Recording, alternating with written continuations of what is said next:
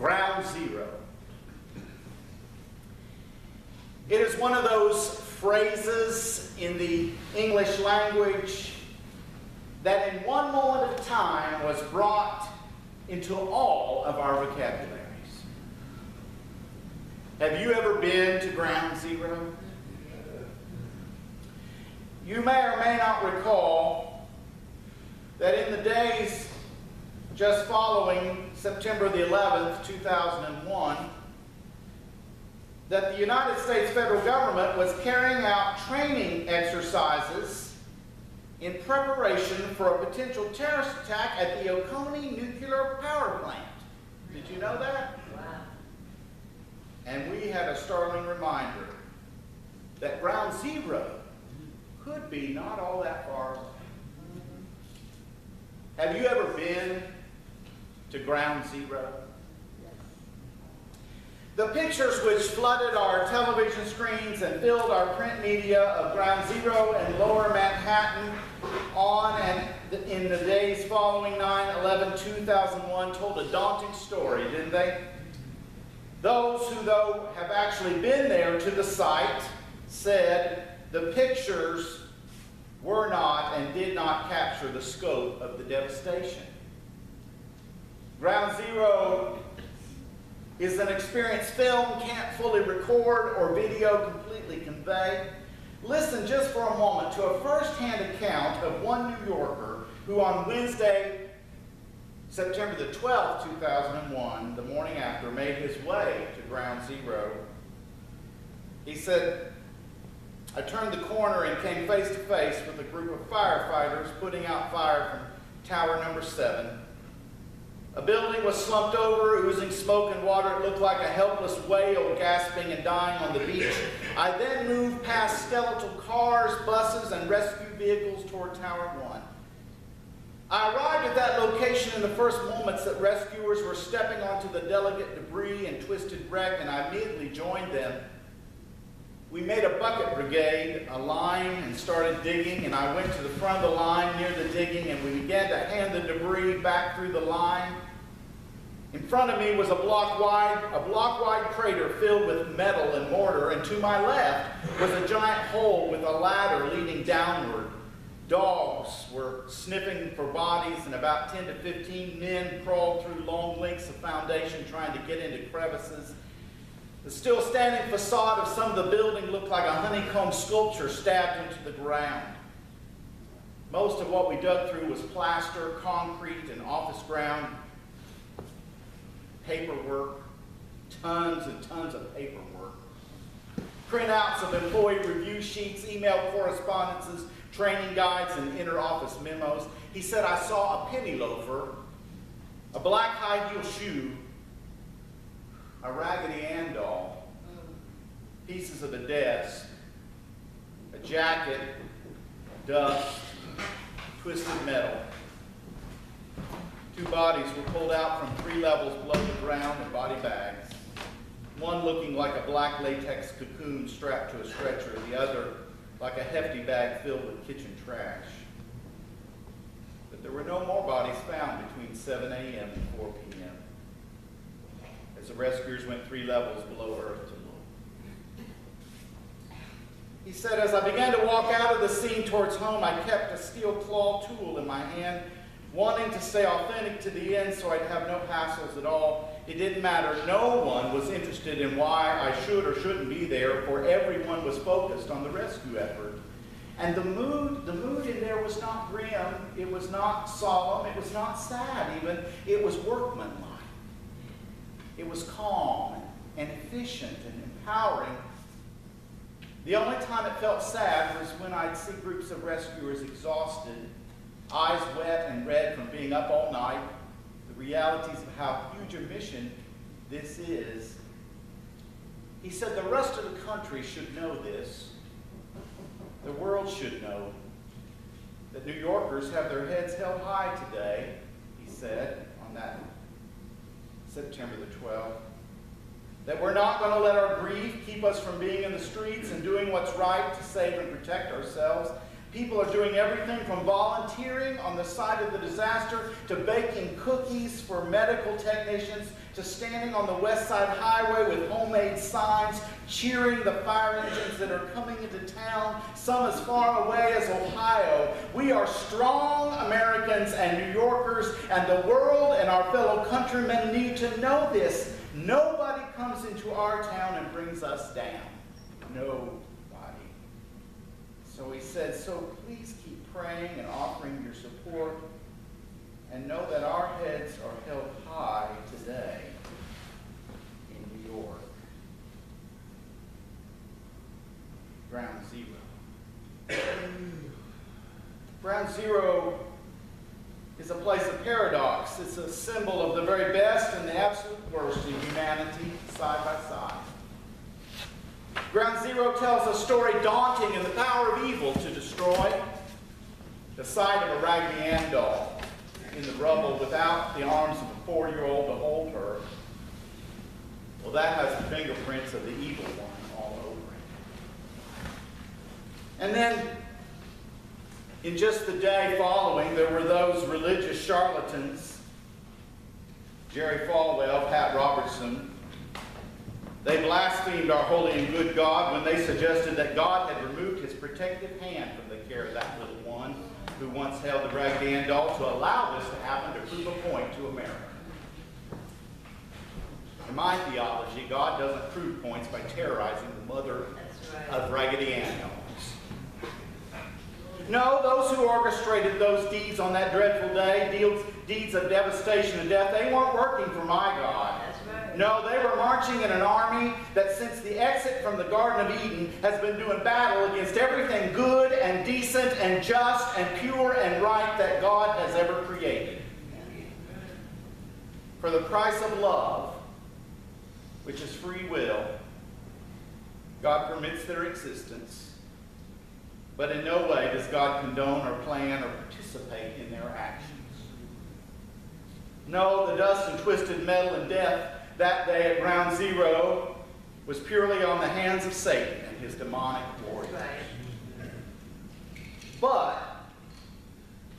Ground Zero also told another story equally as daunting as the story of evil.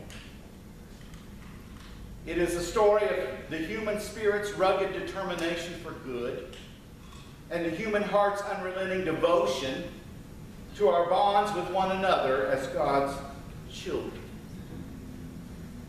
I went back and looked, and I wrote these following words on a couple weeks after 9/11. I wrote these words. I said, for now 12 days, the buckets have been passed from hand to hand. The flickering hopes of rescuing live bodies has extinguished, but the deep reverence for the remains and for giving respectful closure to the families glows like an eternal flame. Night and day, rescuers work on, and something or someone drives them who is far more powerful than any act of terrorism could imagine. Ground Zero. Have you ever been to Ground Zero? Well, most of us perhaps have never experienced a Ground Zero on the massive scale of that event. Perhaps we all know, in a lesser but maybe more personal way, something of what Ground Zero is like. For it's the strike which comes completely unexpected. One moment, life seems to be humming along in a certain direction, following a familiar pathway, and then in an intersection of time, dropping like an explosive right before us, the landscape of life can be unalterably changed. Those folks who went to work at the World Trade Center or the Pentagon or boarded an airplane on September 11th, a beautiful Tuesday morning, they were doing things they had done so many times before, and no doubt they all had in their minds what the next hours or days would hold, and no doubt their families had plans and dreams and hopes for them and their future. And then they were suddenly at Ground Zero, and everything had changed. and as a whole nation. That event changed us for a while. For a while. The Old Testament scripture that I read to you from the prophet Jeremiah, at first glance, it doesn't seem to offer really many answers or any kind of comfort, does it? In fact, when I first came across those words, I thought, I don't know if I can preach from Jeremiah. For one thing, he's pretty down on himself. He voices a sense of discouragement and disappointment and disillusionment. John Claypool, who was a Baptist turned Episcopal minister, he taught part-time at my seminary. He wrote a book several years back about various characters of the Old Testament. And he said two things about Jeremiah are important for us to remember. One is Jeremiah was negative about himself. Jeremiah was one of those who had answered God's calling kicking and screaming. And for much of his ministry, he doubted that he had the right stuff to be a prophet. John Claypool said, I believe the story of Jeremiah was in part about how God struggled to change the tape that was playing inside of Jeremiah's head. How God mercifully and patiently retold Jeremiah's story to Jeremiah until he finally became re-educated emotionally and he learned to accept this important truth, this life-changing truth. God loves you, Jeremiah, just as you are. The other reason for Jeremiah's agony, says John Claypool, was the particular time in which Jeremiah lived. He said, we need to remember that nations, just like persons, can get sick and waste away and finally die. And Jeremiah happened to be born in an era when Israel as a nation was terminally ill. Jeremiah's ministry was dated somewhere between the years 626 BC and 587 BC. And in that time period, the Babylonians, who were an enemy of the Israelites, had captured Jerusalem, the capital city, the center of the religious life of Israel, and had destroyed the temple, which would be like the capital of the United States being bombed into dust. And they had captured the king of Israel, which meant David's throne would be vacated forever. It was a horrible period for any child of Abraham to have to live through. And added to Jeremiah's problems was the fact that Jeremiah was one of those people who had seen what was coming before most other people did. And he advocated a stance of realistic acceptance. But such perception was ahead of its time. It was against the grain. And almost everybody around him ended up hating Jeremiah. Killed the messenger, right? As in many cases of terminal illness, a great sense of unreality pervaded Jerusalem in Jeremiah's time. They had not been true to their covenant with God. They had not done justly. They had not loved mercy. They had not walked humbly with their God. And therefore, there was little cohesive community among them. The rampant injustices of the court and the marketplace had so polarized the people, had torn them apart. The people were at such odds with one another that nothing seemed to unite them or inspire them. Does that sound at all familiar? Yet they persisted in their notions of innocence and special divine favor. They thought Jerusalem would be saved, no matter what. And when Jeremiah stated plainly that this could not be, well, they attacked Jeremiah rather than their real problems. It was in this atmosphere of hopelessness about anything ever changing that Jeremiah speaks these words. He said, my joy is gone, my heart is sick, grief is upon me. For the hurt of my people I am hurt. I mourn and dismay. Is there no balm in Gilead?